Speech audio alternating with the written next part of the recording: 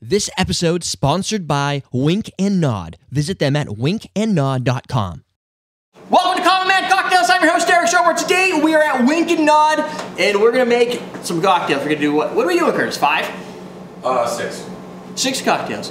What are you gonna make? And what's your name? Brian Mantz. Brian. All right. And you're going to create a cocktail for us. Now, you are a bartender here at Wink and Nod? Correct. And how long have you been doing this? Forever. Really? Yeah, long time. Okay, longer than me then, because I'm on like 6 years and I only play bartender on TV. I never sat here. I've been bartending for like 15 years. This is all weird to me. There's like stuff all around. It's pretty cool. 15 years? Yeah. What are we gonna make? I'm going to make a Scotch cocktail with Scapa called the Scapa Cabana. Scapa Cabana. It's gonna be interesting because it's a Tiki Cocktail. What are we using for a glass? I'm just gonna serve it in a coupe. Okay. Not all Tiki has to be in crazy glassware. But crazy glassware is awesome. I know. All right, so then you have Scotch. That's Scotch right there, the Scapa. Correct. It's an Irish Scotch. It's Irish. Isla. Oh God! So it's just gonna be like smoky craziness. It's got some smoke to it. You do pick up the peat, but it's not an unapproachable. All right. We'll see. Bonfire. And now I get to taste that. Is that what I get to do? You guys are gonna make the cocktails, and you've already tasted it, obviously. Now you designed this from scratch. You had nothing to go on. Is it based on anything? It's based on several different tiki recipes. Okay. You know, basically that same sort of tiki formula. Sweet. But with Scotch, there's not really any tiki Scotch cocktails. That's true. First tiki cocktail. I'm sure it's been done. No, never. This is the first time at Wink and Nod that there's a such thing as a tiki Scotch recipe. All right. So what are you gonna do? Ounce of the Scotch to start. Ounce of Scotch. That's pretty good. I like an ounce of Scotch because too much Scotch, it starts to hurt your inner child real fast. Yeah. Vya. Yep. Dry or sweet? Both. Half ounce of each. Now did Curtis convince you to do both? I thought the Manhattan was a blend of both or something crazy like that. Yeah, it's like if you do a Manhattan and it's perfect. I mean, right now in here is basically a Rob Roy if I throw a little bit of Peychaud in there. Oh yeah. That'd be. Could we put a cherry on it and make a non-alcoholic version? I don't even have any cherries here. So what's that? This is lemon juice. Okay. Always fresh squeezed. Fresh squeezed. That's a good point. If you're making a cocktail, especially if you're a bartender, using freshly squeezed ingredients is awesome. Because what happens is people go to the store, they buy like this cheap, off-the-shelf like mixer, and everything comes out crappy. And then they go to a bar and they're like, how did you do that? Yeah, it's, generally when you go to somewhere and you're like, wow, the cocktails were amazing, that's one of the main differences. The key difference? Fresh and homemade. For instance, this Falernum made by a friend of mine. So now, does that add a lot of unique, like, you can't get this cocktail anywhere else because it's a homemade Falernum, or is it does it taste like more or less? I mean, there's other Falernums that you can get on the market, but when you make it yourself, you can control exactly what type of spice you have in it. This is true. So is there a specific thing that one goes for? It's not as clovey as some Falernums. Okay.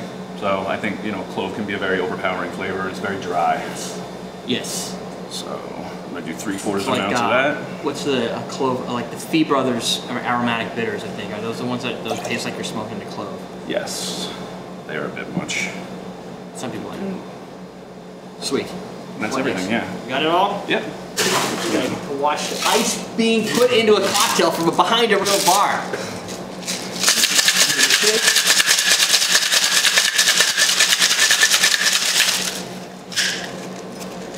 Is this your thing, Curtis? Yeah. So did you buy these at Awesome Drinks, Curtis? Yes, I did. Oh, you did? Oh. No. Let's try to give you a leg up on that one. Did you buy those at the conical strainers? No. No. You bought one for yourself. So, did you ever have a decision where you wanted to use an egg white, or is that overkill, or? In this one, I wouldn't. No? No. I don't know any tiki cocktails that really use egg white, so. There's a few. So, no garnish, that's it? That's it. Done? Done. So do we get to taste it now? Yeah, absolutely. I like the glass. Smells like Scotch, a little bit. Sweet Scotch, tasty Scotch. Yeah, you do get the peat in the nose. No, that tastes a lot better than. You don't get a lot of firewood action. Like there's not that smokiness. You get a little bit. Why does it taste like really? Oh, there's a Falernum. It has like a almost like a cinnamon, sugar, Cinnamon, sweet. cinnamon, ginger. Ginger, that's Yeah. the one. That's what makes this tiki, ginger. And it's a little spicy. So, I like spicy ginger. So do you like it overall? Yeah, I think it's awesome. Because you don't see a lot of Scotch cocktails. And I think most people associate Scotch with, I'm sure you get this a lot where people just put, I want it straight on the rocks and you're done. Yeah, I think like a lot of like tiki drinks and cocktails in general don't have Scotch because when all the classics were being created, Scotch was really unattainable. It's very unattainable and kind of unapproachable. And especially with single malts, they get to be very, very expensive and Is that a single or is that a blended? That is, I honestly don't know. They say? Single malt. It is a single malt? It's a single malt? Oh, it is a single malt. Oh, crap. Yeah, it's a single malt 16 year, finished in Orkney.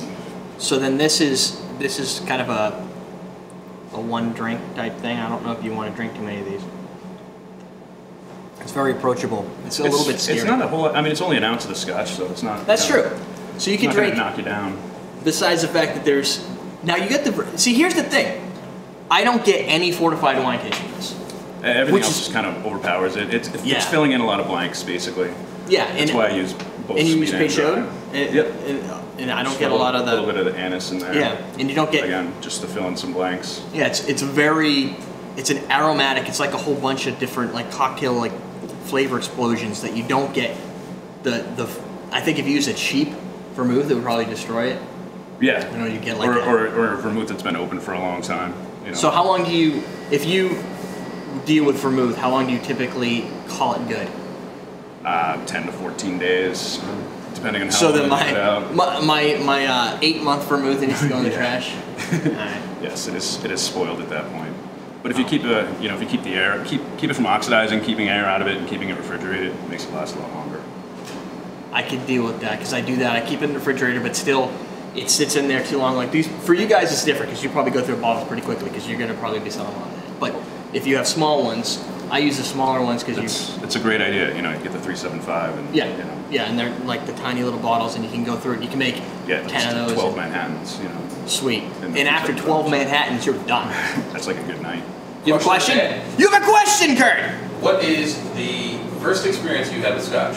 First experience with Scotch. Everybody who's watching, you need to write what was your first experience with Scotch. I'm going to ask you in a second. My first experience with Scotch was, I had a really bad experience with Seagram 7 where we were making 7 and 7s, and I was 21, I swear, and we didn't have 7-Up, so we used ginger ale and nobody liked it. So I drank like 8 or 10 of these things. It was real bad. And I haven't been able to touch alcohol since. Scotch was my introduction back to bourbon. I had to go all the way around the horn and come back. But I think I started drinking it because I wanted to try Scotch because it seems like a high-end thing to do, and you want to like feel like you're mature. But I didn't really do it for any other good purpose besides that. What was your? I got a bottle of Balvenie as a gift, and I tried it, and I really didn't like it. Yeah. So So you drank more of it? I just finished it. Finished it pretty much with a couple friends in one night. It was a horrible experience. It was a while before I went back to Scotch again. And then you went and I you was created. just too young to appreciate it.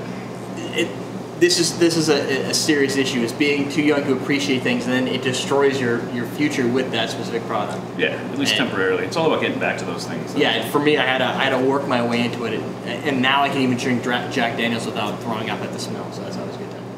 So there you go. That's your question. What was your first introduction to Scotch? Anything else, Curtis? No, that's it. We're done. Yeah. All right, and you are named Brian Mantz. Brian. You can see Brian at whenever he works. Once you come over to Wink and Nod, South Boston.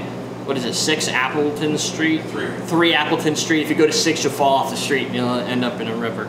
So go to 3 Appleton Street in South Boston, Wink and Nod. Meet this guy and a whole knowledgeable team that's going to be able to create cool cocktails with Scotch, Tiki, all kinds of neat, cool things. I enjoy it. That's a good cocktail. So come here. You can either make it at home or come here and do it for you.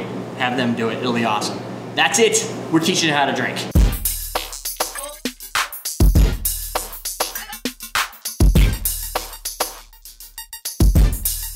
Keep